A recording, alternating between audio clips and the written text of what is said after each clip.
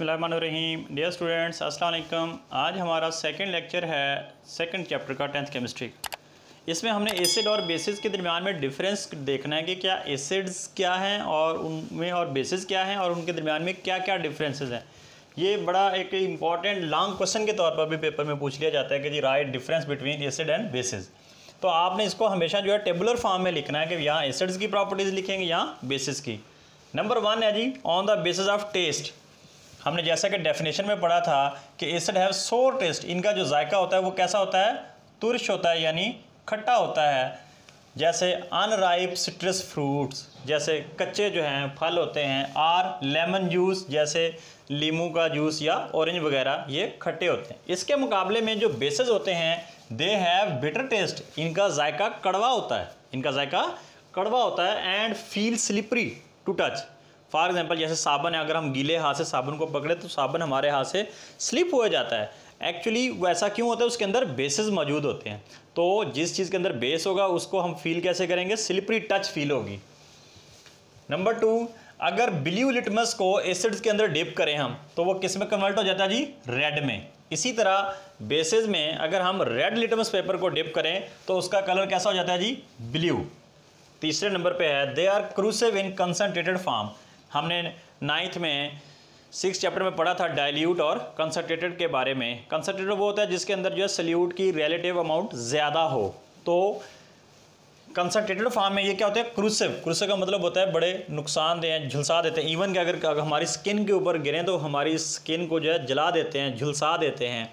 इसी तरह जो बेसिस होते हैं वो नॉन क्रूसिव होते हैं, इतने खतरनाक नहीं होते। लेकिन accept but concentrated sodium hydroxide और पोटेशियम हाइड्रोक्साइड।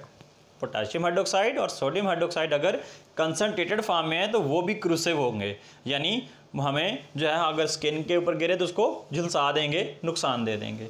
सिमिलरली एसिड का जो एक्वस सोल्यूशन है, एक्वस सोल्यूशन मीन अगर इनके सोल्यूशन को पानी के अंदर इसको डिसॉल्व कर ले, यानी वाटर एज अ सॉल्वेंट ले लिया जाए और एसिड उसके अंदर एज अ सल्यूट डाल लिया जाए तो हमारे पास जो सोल्यूशन बनेगा हम उसको बोलेंगे aqueous solution. Conduct electric current, उसमें से इलेक्ट्रिक करंट गुजर जाता है। कैसे? मिसाल के तौर पर हमारे पास HCl है, जब इसको वाटर के अंदर डिसॉल्व कर लेते हैं तो इसमें से जब इसको इलेक्ट्रिक करंट गुजारते हैं बेसिकली उसकी डिसोसिएशन हो जाती है, यानी ये जो अपने आयंस में स्प्लिट अप हो जाता है और जो जितना अपने आयंस में स्प्लिट अप होगा वो उतना ही अच्छा कंडक्टर होता है इलेक्ट्रिसिटी का।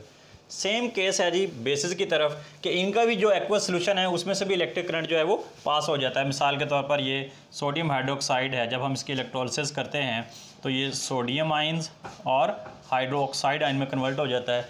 जितना आयंस में ज़्यादा कन्वर्ट होगा उतना वो अच्छा कंडक्टर कंसिडर किया जाता है इलेक्ट्रिक के हवाले से। डिफरेंस के बाद एसिड और बेस में डिफरेंस के बाद अब हम उसकी कुछ एग्जांपल्स देखते हैं कि एसिड्स की कौन कौन सी एग्जांपल्स हैं और बेसिस की कौन कौन सी एग्जांपल हैं और उनके केमिकल फार्मूला क्या है जी। सबसे पहले जी हाइड्रोक्लोरिक एसिड, ये एसिड की एग्जांपल है। इसका फार्मूला होगा जी HCl। नाइट्रिक एसिड, इसका फार्मूला होगा जी HNO3। Sulphuric acid H2SO4। Phosphoric acid H3PO4। कार्बनिक acid H2CO3 and acetic acid that is called vinegar CH3COOH। इसी तरह अगर हम बेसिस की एग्जांपल देखें तो बेसिस में सोडियम हाइड्रोक्साइड, इसका केमिकल फार्मूला हो जाएगा जी NaOH। पोटेशियम हाइड्रोक्साइड, इसका केमिकल फार्मूला हो जाएगा जी KOH। कैल्शियम हाइड्रोक्साइड, इसका फार्मूला हो जाएगा जी CaOH ट्वाइस। एल्युमिनियम हाइड्रोक्साइड, इसका फार्मूला हो जाएगा जी AlOH थ्राइस। अगर यहाँ 3 हो तो थ्राइस पढ़ेंगे, यहाँ 2 हो तो ट्वाइस पढ़ेंगे। Magnesium hydroxide MgOH twice. इसी तरह ammonium hydroxide NH4OH। These are the examples of acids and bases. अब हम देखते हैं जी कुछ नेचुरली अकरिंग जो एसिड्स हैं, जो कुदरती तौर पर कुछ अशिया के अंदर एसिड्स पाए जाते हैं। कौन सी कुदरती चीज़ के अंदर कौन सा एसिड पाया जाता है? Number 1 citric acid. Citric acid जो है इसका सोर्स क्या जी? किस में पाया जाता है? सिट्रस फ्रूट्स, जो खट्टे फ्रूट्स होते हैं जैसा कि लेमन है, ऑरेंज है। इसी तरह दूसरे नंबर पे है लैक्टिक एसिड। लैक्टिक एसिड जो है हमारा सोर मिल्क, यानी जो दूध ख़राब हो जाता है, दूध फट जाता है, उसके अंदर ये पाया जाता है और इसी की वजह से ही दूध फटता है। तीसरे नंबर पे है जी फॉर्मिक एसिड। स्टिंग्स ऑफ बीज, जो शहद की मक्खियों का जो डंग होता है उसके अंदर वो भी एसिडिक होता है, उसमें फॉर्मिक एसिड होता है। इसके साथ साथ जो चींटियाँ होती हैं छोटी छोटी, उनके जो डंग होता है उसके अंदर भी क्या पाया जाता है, फॉर्मिक एसिड। यही वजह जब वो हमारे कहीं डंग मारती हैं हमारी स्किन के ऊपर तो वो स्वेलिंग हो जाती है। ब्यूटेरिक एसिड ये पाया जाता है जी रैंसिड बटर में। अगर पहले दिन हम मक्खन ताज़ा बना के खाएँ तो बड़ा फ्रेश होता है, लेकिन अगर वो 1-2 दिन पड़ा रहे तो उसमें से एक महक सी आना शुरू हो जाती है।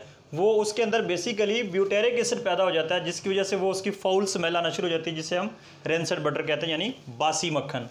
इसके अलावा जो टार्टारिक एसिड है ये टमारिन यानी जो इमली होती है, इमली के अंदर पाया जाता है। इसके अलावा जो ग्रेप्स जो है अंगूर वगैरह उनके अंदर पाया जाता है। उसकी जो खटास होती है, जो खट्टा होता है, वो इसी की वजह से होता है। मैलिक एसिड जो है जी एप्पल्स में पाया जाता है। यूरिक एसिड जो है वो यूरिन में पाया जाता है। और इसके अलावा स्टीरिक एसिड का जो सोर्स है वो जी फैट्स है।